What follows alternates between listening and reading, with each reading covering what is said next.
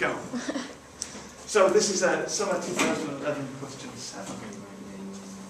The gradient of a curve at the point xy, don't shake your head if you can, is where x is, oh this is interesting, x is greater than -2. Why are they telling us that? Let's see. Is given by dy by dx is 1/3y squared x plus 2. The points there lie on the curve, find the value of q. Alright, so it seems fairly straightforward.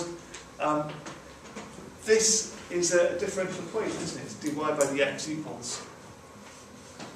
In order to solve this,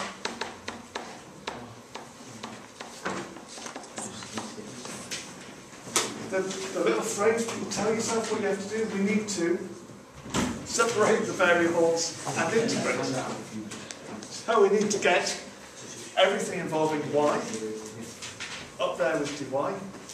We need to leave everything involving x on the other side. So to start with, let's multiply through by 3y squared. We need that up here.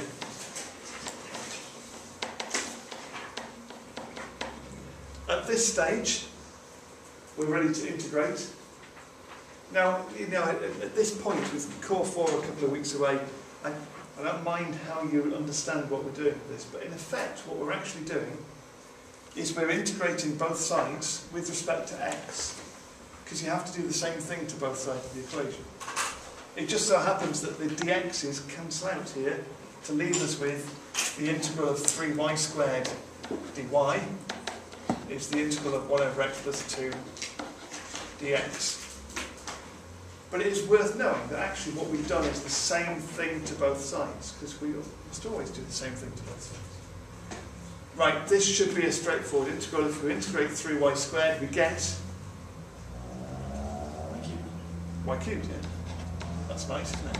If we integrate 1/x plus 2, we get, what is it? ln x plus 2. Normally, I would insist on putting my modulus signs in there, because it has to be positive, doesn't it, if it's the natural log of something. But the question said that x is bigger than -2, so this is always going to be positive. So we're all right. Right, there's our general solution of the differential equation. We are told that it passes through the point 1, 2. So at the point 1, 2, we've got that 8 is the natural log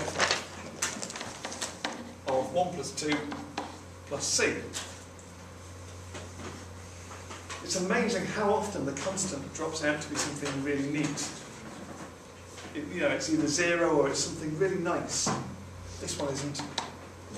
It's 8 minus the natural log of 3. That's it, that's what we've got. There we go.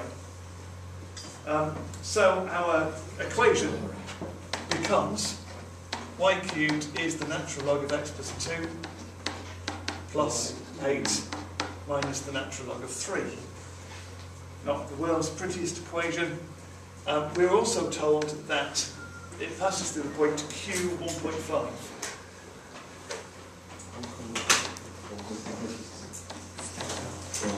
Okay, so we've got y is 1.5 when x is cubed. We need to find what q is. If you cube 1.5, well, they're looking for, it even says, give your answer, correct with 3 significant figures. So this is just a number crunching exercise now. 1.5 into there would be, what, 27 over 8, although you probably write it as a decimal.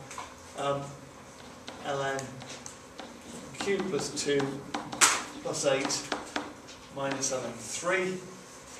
We just need to collect things together until we can work out what this is in terms of, until we can get an answer for q. It's horrible, isn't it? I'm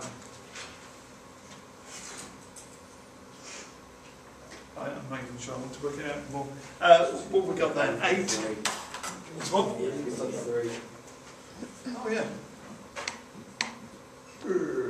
Was that Dan again spotting that? That should be Dan. Yeah. There you go. What's that? 27 over 8 minus 8 is minus 37 over 8 plus ln 3. Eventually we want to know what q is. So this is q plus 2 is e to the minus 37 over 8 plus ln 3. 1, 3. Yeah. So q is whatever that is, take away 2. It's 1. I'm working it out. 1, 3. 1, 3.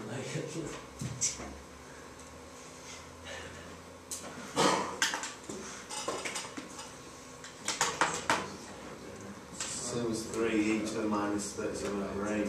And I'm getting minus 1.97. Yeah, I got that. Is that what you got? Yeah. Okay, so to 3 significant figures, that's what we're going to go with.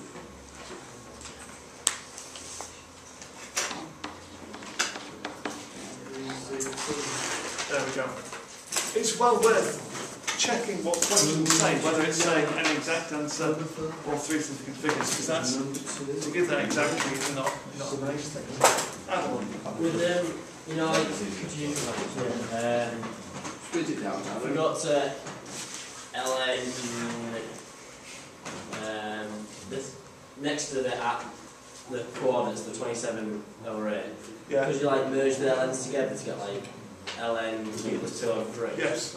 Alright, that's how I'll do it. Thanks.